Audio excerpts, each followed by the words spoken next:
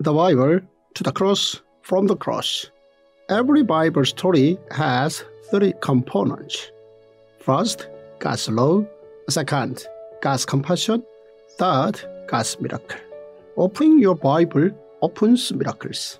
The Bible as one story is wholly enough in our lives.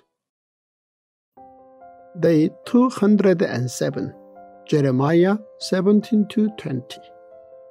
Pashur beats Jeremiah. The current picture of South Judah was that idolatry was prevalent. The blood of the innocent was shed, and they perpetrated the evil custom of sacrificing humans. First point, God declared that South Judah's sin would be engraved with an iron tool. To South Judah, who asked what their sin was, God once again outlined it for them. God explained that those who were righteous would be blessed, and those who left God would be cursed. For a tree to grow tall and healthy, it is important where it is planted. Depending on where it is planted, the outcome can vary dramatically. The people of South Judah would have benefited from planting themselves in the right place, but unfortunately they planted themselves away from God. Jeremiah prayed for these people as well as himself. Second point, God warned that if anyone came into the Jerusalem temple to sell something or with business purposes on the Sabbath, he would set fire to the temple. The foundation of a kingdom of priests was Sabbath and the 5 offerings. A kingdom of priests was based on the foundations from Genesis chapter 1, and it focused on Sabbath, sabbatical year, Jubilee, Passover, Feast of Harvest, and Feast of Tabernacle. The 5 offerings were the burnt, grain, fellowship, sin, and guilt offerings. But the people of South Judah failed to keep even Sabbath. Thus, God rebuked the people through Jeremiah. God explained that those who kept Sabbath holy would be blessed, and those who did otherwise would be cursed. Those who looked for opportunities during Sabbath were warned by God. God had previously emphasized through Isaiah the importance of keeping Sabbath and to not carry out other activities during Sabbath. Later on, when the people who came back from captivity once again tried to do business in Jerusalem during Sabbath, Nehemiah rebuked them. Third point, like Isaiah, Jeremiah also used the metaphor of a potter to teach the people of South Judah. God sent Jeremiah to the house of a potter. Jeremiah watched as the potter molded his clay, made it into a lump, and then molded it again. As the potter molded his clay, God showed Jeremiah that he also molded the countries. This was Isaiah's prayer when he used the metaphor of a potter. Yet to you, Lord, are our Father.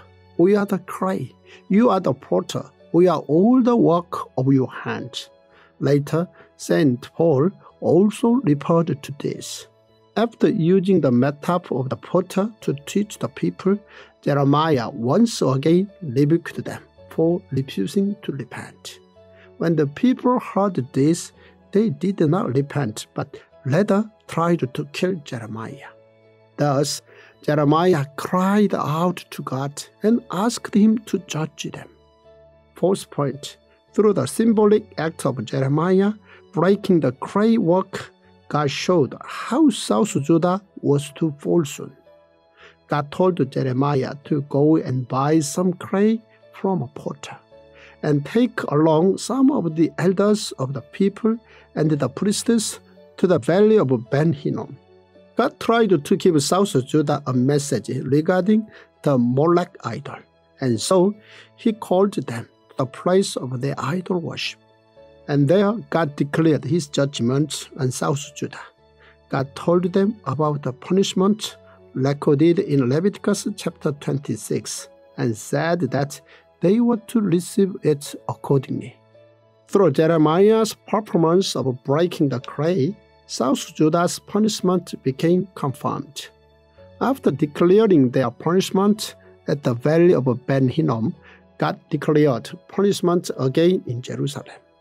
God had molded Jerusalem with all his efforts, but the people had made it into a dirty place.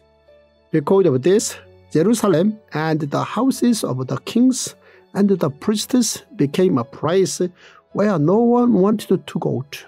This was all due to their sins. Fifth point. Priest Pashur of the Jerusalem temple beat Jeremiah.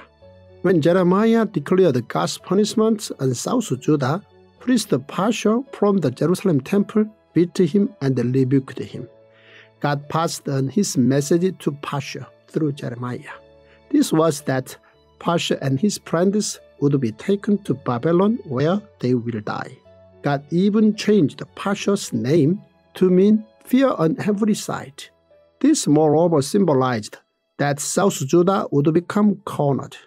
Jeremiah cried out to God, and his cry was like the cry of Job. Why did I ever come out of the womb to see trouble and sorrow, and to end my days in shame? After this, Job opened his mouth and cursed the day of his birth. He said, "May the day of my birth perish, and the night that said, a boy is conceived, that day may turn to darkness. May God above not care about it. May no light shine on it." I am so excited that you have in your hands now and on your phones the Tongdok Bible App. And let me tell you why. Very few people, just a handful of people in the world understand the way Dr. Zoe does. The way that this is one story from Genesis to Revelation, one story. And what does it mean for us to daily live that story as our life story? And he has found a way to do this. We need daily marinating of our mind and the soaking of our spirit in the Word of God. And that's why a Tongdok Bible is so important. The scriptures, the story, Genesis to Revelation, is the daily mouth-to-mouth breathings of the Spirit of God into humans to make us truly who God made us to be. And that's why this app is so important. This app shows you how to do enables God to do mouth-to-mouth resuscitation on you every day of your life, 365 days a year. I'm so glad you have it. You will feel that healing that comes from mouth-to-mouth breathings of the Spirit on you as you use this app.